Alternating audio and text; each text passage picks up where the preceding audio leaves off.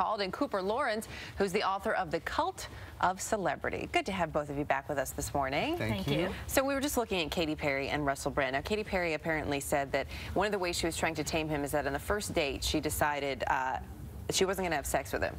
It's probably a good idea for sex. To like her. Imagine that, starts to like her. Yes. If nothing else, it was a very spirited discussion this morning, guys. Thank you. Two opposite viewpoints, but I like them both. Matt Titus, Cooper Lawrence, good to have both of you with us. Thank you. Chris